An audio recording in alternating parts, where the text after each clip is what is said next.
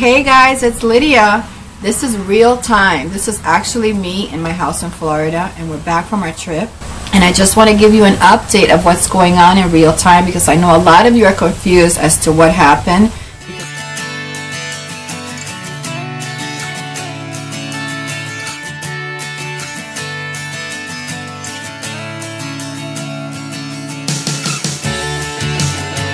If you're following Mike's videos, he's way ahead of me. So I fell really far behind on this trip. So I just want to explain why, and I also want to bring you up to date to what's going on, because there's so much that has gone on here. It seems that we had a dramatic trip, so I want to bring you to what's going on. I had a great time on this trip. I thank Mike for coming on this trip with me. I brought him along because he's a good friend and he knows a lot about boondocking, and I've been RVing for over 3 years. It's going to be 4 years in November. And I mostly did RV parks. That was what I did. Christian started very young with me when we started RVing, but he's at an older age now, and I really want to get off of the RV park thing and do a little bit more wild camping and do a little bit more boondocking. And that's why Mike was here, and he did some work for me, and he's a good friend. We became good friends, and I brought him on this trip because he also talked me into getting solar panels for my RV, which I invested in. So I took him on this trip with us so that we could learn a lot of stuff on the road, which I am so grateful for, because I learned a lot. And I'm also grateful that he was with us, because he was also able to show Christian a lot of things that that I as a woman can't teach a young man. So I'm grateful for him for doing all that for me as well. He's been a good friend to us. My last video, we were in Louisiana, and I'm gonna cut. The next place that we went to was Texas, and before we get to Texas, I'm gonna cut back, because there's so much. I mean, I have my camera in my hand all the time. I'm always filming. He's driving, so I'm doing all the filming. I'm filming in the car, I'm filming outside, I'm filming this, I'm filming that. I'm just like so much filming. There's so much footage. And I'll be bringing you all the videos in sequence once I bring you up to date to what's going on. My RV is not here anymore, and it was taken away by the insurance company this week. That was our home. That was our home for 3 months. Luckily for me, I had an easy situation because my RV was paid for, so I didn't have a bank, I didn't have a lien, I didn't have anything like that to get in the way of that situation. We got into another storm, and when we got to Colorado, and it was devastating on my RV, but we didn't know how devastating it was until we actually were turning back to go back home, because we had gotten up to Utah, and we were actually going to be, that day we were going to travel up to Idaho and start going up to Washington. But what happened was my mom called me because my dad was really sick. My dad has prostate cancer. He's been dealing with it for a while now, and she said that he was getting really bad. I decided to head back so that I could be with him before it got too bad, and I could also help her out with him. It just turns out to me that the way that I see it is that the universe knew that I wanted a truck camper for a long time. I didn't really want this big rig. I have a video I'm going to be doing talking about some of the problems that we had traveling with such a big trailer and stuff like that, when you want to do the kind of stuff that I wanted to do. This was my first new RV, and I was so excited. I decorated it, I fixed it, and it took me so many places. I still been getting good times.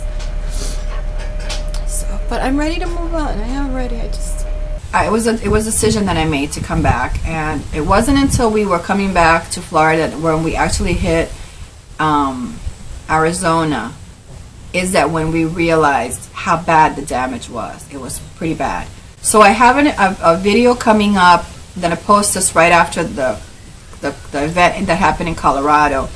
I want to post that video because I want to talk about the insurance situation and some of the things that I learned as far as if this happens to you on the road, what you need to do, and some of the things that I want to tell you happened to me. So I think it's important for me to get that out right at this time and not have to wait till, like, you'll probably be watching videos for a while, because I'm really dealing right now with trying to get the truck camper, trying to get my truck serviced so that I can get the camper on there.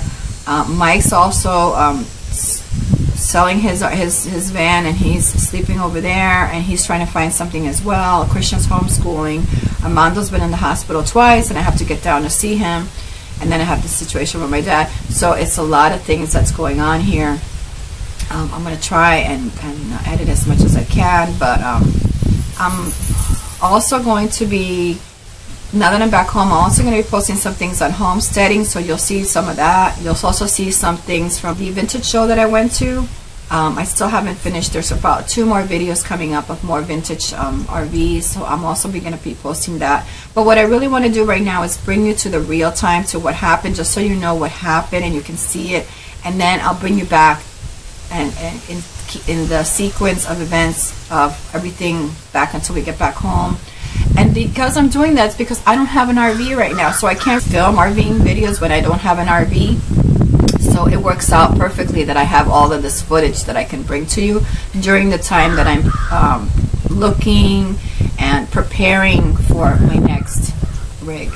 So I mean, it actually will work out fine, and I will of course be filming all of that as well, so you'll also be seeing a lot of that in the future. The next video that you watch after this is going to be what happened in Colorado. I'll just cut right to the chase of what happened, and then I'll just let you know to go back and we'll just start posting again videos after we left Louisiana. Thanks for watching. Thanks for all your wonderful comments and support. I know a lot of you wrote to me and said some beautiful things. Obviously I can't, I mean, I used to be able to answer everybody, and I want to, I really in my heart I want to, but the time doesn't permit me to. So stay tuned guys, because I'm going to be posting some clips of our trip right about now. He is going to the RV and then coming back.